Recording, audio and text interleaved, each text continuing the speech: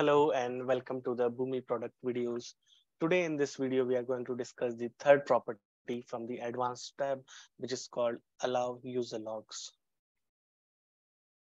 This property is used to enable or disable the user log feature in a process. The display name of the property is allow user logs and the underlying property name is com.boomi.container.disable user logs. To add this property, go to properties, then advanced tab.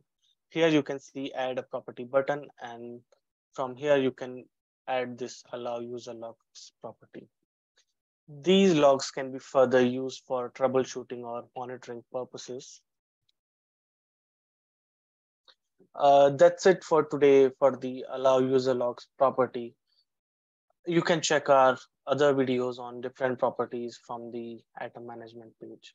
Thank you so much for your time and have a great day ahead.